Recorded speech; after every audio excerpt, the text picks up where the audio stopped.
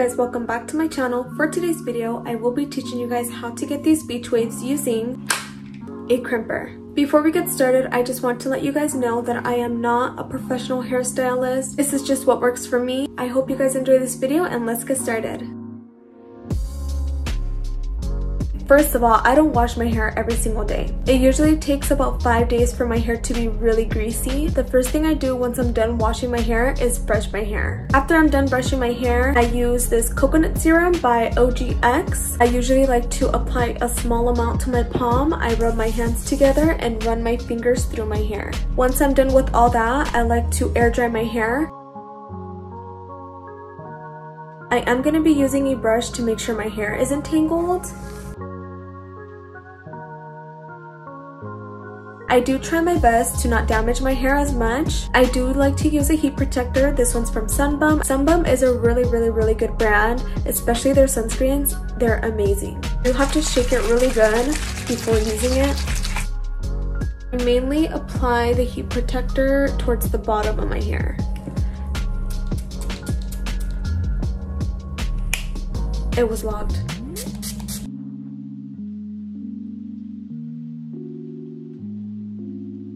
The crimper I'll be using today is by Bedhead. It looks like this.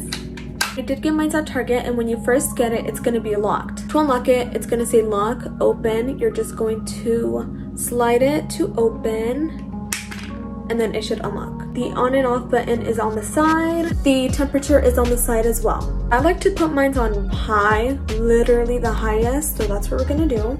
And let's turn this baby on. It does heat up pretty quickly, so be careful. If you're not comfortable with hair tools, I do recommend you using a heat protectant glove. This is basically a glove that helps your hand not get burnt. I don't think I'll be using this today. I'm pretty comfortable with hair tools like this. The first thing I do is part my hair in half. I like to start from the back and work my way to the front. When I'm sectioning off my hair, I don't like getting too much hair. You're going to notice that there's a flatter and a crimp side to the crimper. I like the crimp side facing up. Because the plates are really big, I don't like to start super close to the roots of my hair.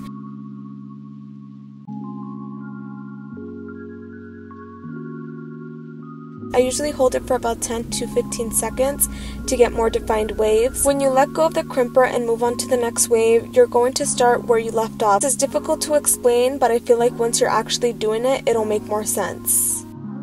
I did slow down and zoom in on a lot of the clips just so you guys can really see what I'm talking about, and hopefully that gives you kind of an idea on what to do. For the bottom pieces, I do like to crimp those as well, because if I don't, it'll look awkward.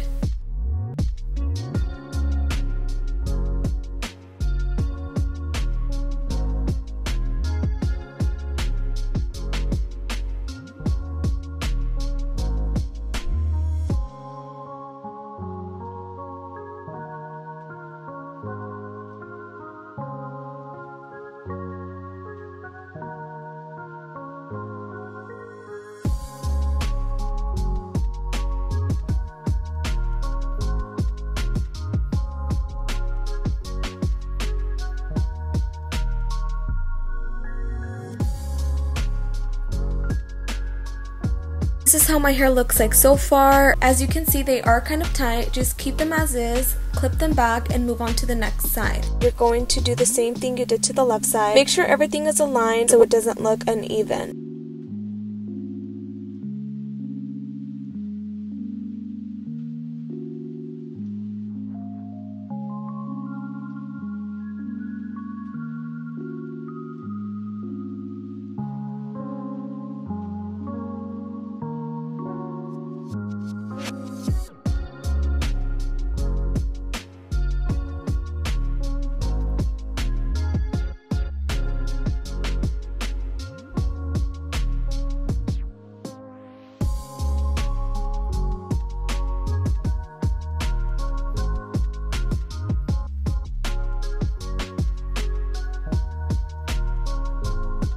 My hand was hurting real bad, but don't forget to turn off your crimper when you're done. I don't want your house to burn down. Let your hair sit for about 5 minutes. 1 minute, 37 seconds later. After the 5 minutes are done, go crazy with your hair. I like flipping my hair back and forth, and I use this tail comb to comb down the front pieces of my hair.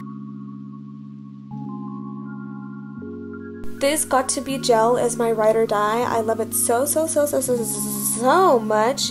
I usually like applying it where I have a lot of baby hairs. And of course, I love their hairspray. When I apply the hairspray, I usually like to scrunch up my hair with it as well.